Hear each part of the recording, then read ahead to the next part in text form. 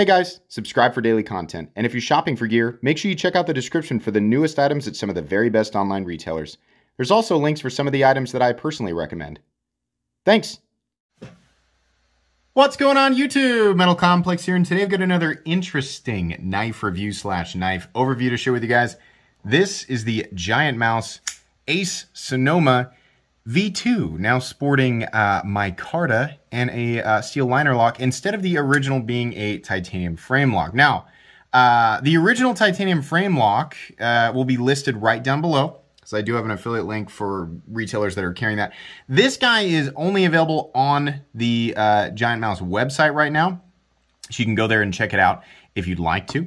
I want to thank the Knife Eclectic on Instagram for sending this in. Please give him a follow. It's because of people like him that I'm able to bring you guys daily knife content. It's also because of my generous patrons. Thanks so much to my generous patrons. You can find a link for my Patreon right down below. And please make sure to follow me on Instagram at metal_complex.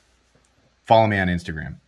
All right, let's go ahead and get a measurement of this guy. I don't think it's too much different in terms of, well, there definitely are some differences dimensionally, a little tiny bit, but overall length is still coming in at right about 8 inches on the dot. Blade length is still coming in, I think, it's hard for me to remember the original review. You can go back and watch it if you want. 3.4 inches of blade length is what I'm getting right here.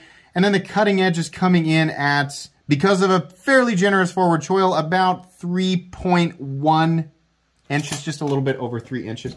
Let's go ahead and do some size comparisons up against the Ontario Rat Model 1, and of course the Ontario Rat Model 2. This guy's kind of in between. It's got a slender, kind of skinnier profile. It still feels like a full-size knife. It's just not quite as tall or fat as the Rat 1. Definitely longer than the Rat 2, though. How about up against the Spyderco PM2 and Para 3? Gosh, I love micarta. I just really like it. The micarta was a good choice on this. Definitely shorter than the PM2, definitely longer than the Para 3. Cutting edge is just a hair superior to the PM2, so I think that's important considering the ratios are a little better, obviously, on the Sonoma versus the well-loved PM2 and Para 3. And last but not least, up against the Benchmade Griptilian, or in this case, the Ritter Hogue, and its little brother, the Mini Griptilian. About the same length as the Ritter Hogue, a little bit longer than the Mini. Let's go ahead and do carry profile up against the Spyderco Para 3. You can see here that the handle scales are including the contouring, right?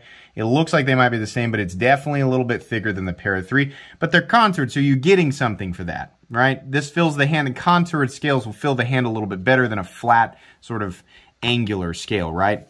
Length and height up against the PM2 and Para 3. You can see here that this is a long, skinny boy. It's not that much longer than the Para 3, but it's definitely shorter, even including the flipper tab. It's nowhere near the same height. This is going to be a really easy knife to carry.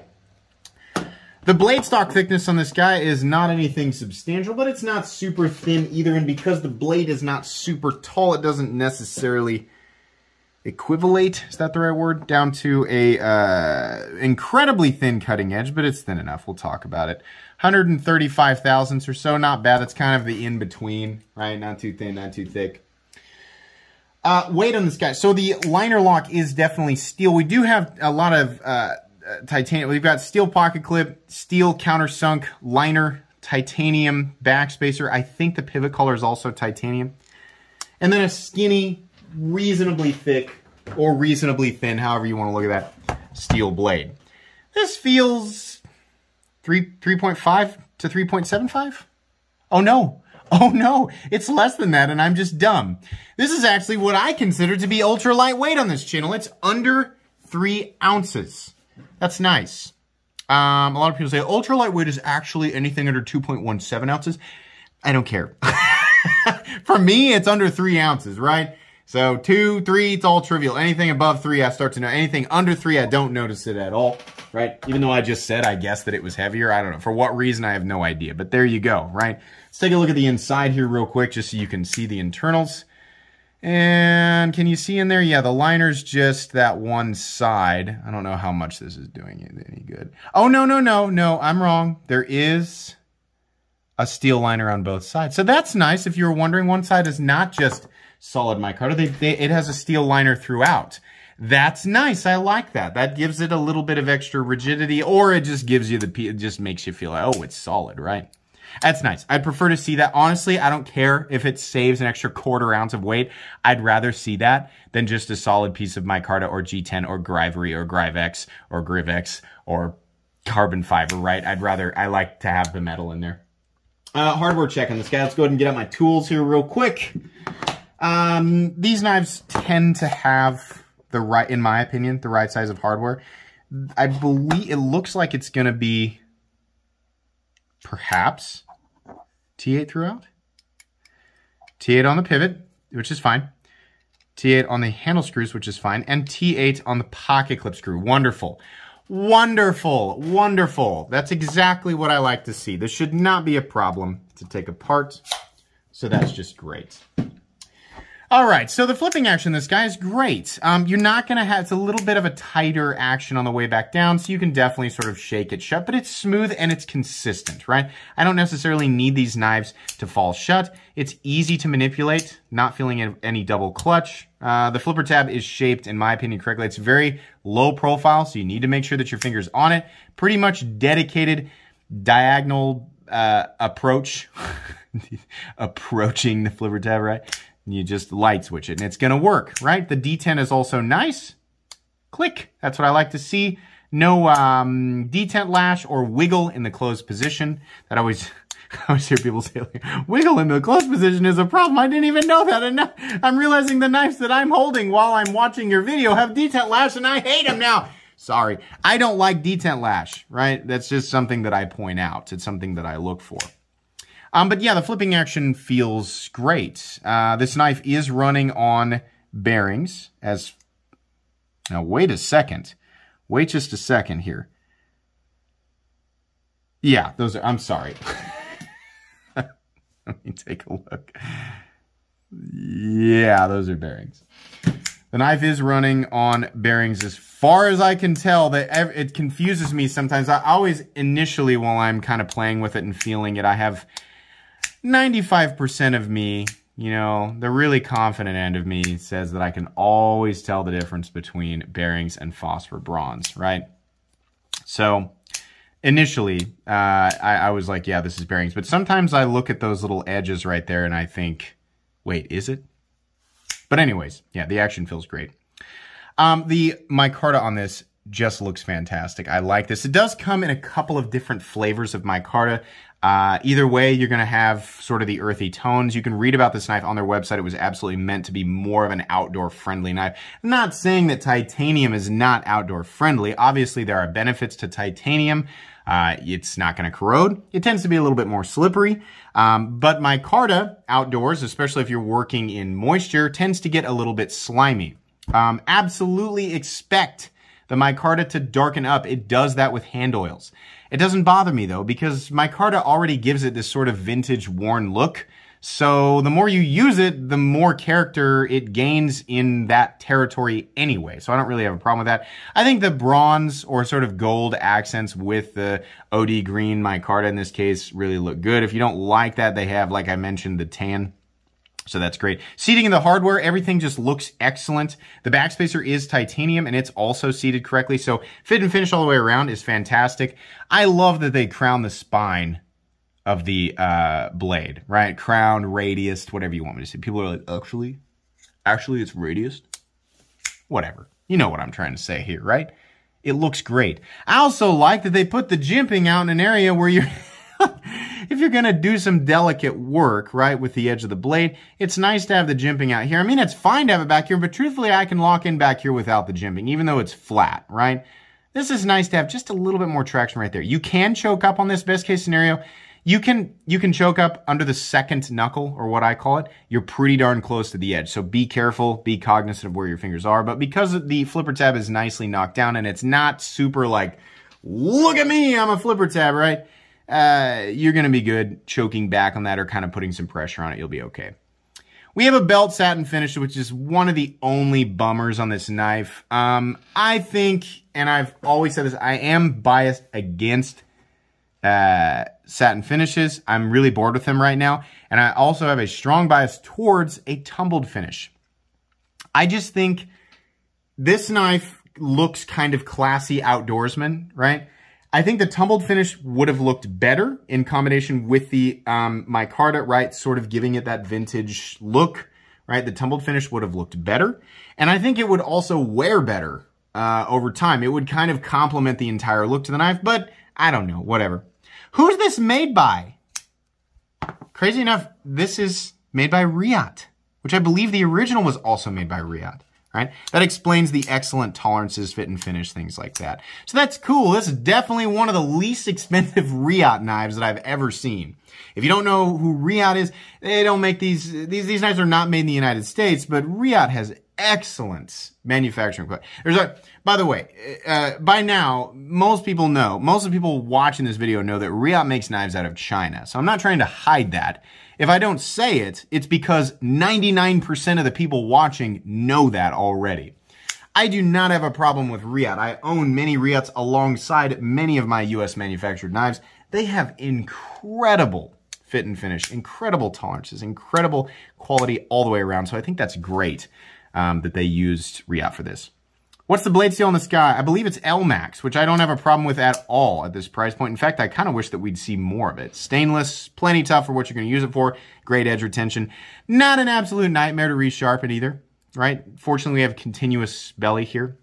I love how the blade looks, and I love the straight, simple sort of knife profile. This is one of those knives where, like, if you looked up a picture of a pocket knife on the internet, it's probably going to look pretty similar to this, right? There's a lot of knives that look fairly similar to this, and that's because profiles like this work. In fact, ergonomically, this is great. You can definitely feel the wire clip a little bit, but fortunately, it's rounded all the way around, right? Like every other wire clip out there. So it works. This is comfortable, right? And because the scales are contoured, you do get that sort of confidence in hand feeling. The stop pin on this guy is internal, and it is following the blade. So I don't know if you guys can see it, but there's pegs sort of following it, and then it locks out on the frame right there. That makes sense why they've got the liners on both sides now, because it gives that pin something to run into that's not micarta. We've got a flat that carries out about 65% or so the length of the blade, and most of the drop, I mean, like the drop is most of the height of the blade, which is nice. So they're dropping it as much as they can, considering they've got, you know, minimal height to work with here. So it's got a reasonably thin edge. It's not going to be the thinnest thing in the entire world, but you're definitely going to be able to poke stuff, breach, right, whatever you want to do, and it'll definitely slice. If you're looking for a knife that will shave the fibers off of the surface of toilet paper, that's weird. This knife isn't that knife, but it will definitely serve in the role that it was meant to serve in, right? Which is your generic sort of light to medium outdoor use. So fantastic. Mission accomplished there, right? Backspacer, like I said, looks good. We have a lanyard hole that I guess you could argue is being... It's being prioritized over the pocket clip. This area should have been totally, like this screw didn't need to be there. You could have used the screw for the pocket clip to hold in the backspacer, so the pocket clip could have been a little higher. It doesn't necessarily need to be ultra deep. It just frustrates me when we have a lanyard hole that's being prioritized, because the vast majority of people won't use that, right? So outdoor use, I'd probably want the knife to be sunk as low as possible into my pocket if I'm going to be outside, you know, stomping around, jumping around, doing a bunch of stuff. I'd probably want that sunk as deep as possible. So it would have been nice to just see a lanyard bar as part of the backspacer and have that pocket clip way up here. But that's kind of a preference thing. I don't know that I can really count it off of that, because again, the carry depth on this guy is pretty good. The surface of the micarta is nice and smooth and contoured, so that wire clip is going to have no problem passing over just about any thickness of pocket seam. I don't necessarily love how the wire clip looks, but I can't deny that it's incredibly functional, and you can switch it to the other side. So lefties, even though this is a right-handed liner lock, you can see here, no problem manipulating this guy with my left hand. So and a lot of people could argue that it's even more comfortable as a right-handed person. For whatever reason, sometimes liner locks feel more comfortable to disengage with the left hand. So it's pretty ambidextrous, right? This is a steel liner lock, so no need for the insert. We are locking up at about 25%, 25 to 30%. There is no blade play up, down, left, or right. And the blade is perfectly centered. So, little things here. Position of the pocket clip, I'm not really going to count off of that. It's pretty good, right? It's going to be a little bit long for some people. It's going to be illegal for some people, right? Because of the blade length. If you live in the United States, if you live outside the United States, it's probably illegal for a lot of reasons. I really, really would have loved a tumbled finish on this. I think it would have looked better with the whole presentation. It would have made me feel a little bit better about spending $195 on this, which is what this is going to cost. It's not a bad price, right? It's just like, I don't necessarily want it to cost less. I want it to have a more premium. It's like, that's fine. Ask that much because you're in the right ballpark, but just the finish, I think the finish would look better. I mean, are you with me? Sometimes those slightly reflective tumbled finishes not only look better with certain aesthetics, in my opinion, they look better with all aesthetics, right? I mean, if we're choosing between satin and, like, hand rub satin, that's totally different. But if we're talking about the machine belt satin finish versus a nice semi-reflective, tumbling, I think the tumbling looks better, right? That would have made me feel a little bit better. In its current form, though, is $195 a fair price for this? Yeah, sure, right? I think $175 I would have been like, wow, great. But it's like I always say, everything on earth could be $20 cheaper and make me $20 happier, right? At any given time. $195, not bad. Wish it was tumbled. Wish the pocket clip was a little bit deeper. Wish we had done away with this screw and the lanyard hole and maybe just put a bar back there. But I'm getting real nitpicky here, guys. This is just as, if not more, recommendable than the original version. I've said this many times. I'm starting to lean into liner locks, even though they've been around forever, just like frame locks, right? I'm starting to lean into the whole, I think liner locks are a little bit better for day-to-day use than frame locks. I just think that they are. This is not exposed over here. The lock is not exposed. You can put your hands wherever you want, which is great, especially on this knife, right? Because the profile of the handle is so thin, you would have minimal, in fact, you do have very minimal room on the frame lock version of this knife, right? To get your hands in the right spots. You're not putting excess pressure on that lock bar and making it difficult to flip. It's better. And no matter how hard you squeeze it, you're not affecting the lockup at all. The lockup is just the lockup. So as long as you're not doing something dumb with your knife, you're gonna be just fine. Recommendable knife, absolutely. Yes, you're gonna have to pick it up on the, I don't know why Giant Mouse doesn't have these at other retailers. If they do, I'm not aware of it, but yeah, they should have these at other retailers. Right now, it's just the Giant Mouse website, but recommendable. Wish it was, the price doesn't blow me away, but it's good, right? If you pick this knife up, you're gonna be happy with it. Again, this is a Riot made knife. It's good quality, absolutely. That's going to be pretty much it today, guys. Thanks again to the Knife Eclectic for sending this in for review. Please make sure to follow, there's my big card, follow me on Instagram at metal_complex. If you enjoyed this video, leave a like. If you'd like to check out my other content, I do, of course, have lots of videos of knives that are either expensive or inexpensive that I do or don't like, so check those out. And if you enjoy all my content, go ahead and click on that Metal Complex logo right there and subscribe because there's definitely more coming. Thanks again for watching, everybody, and have a great day.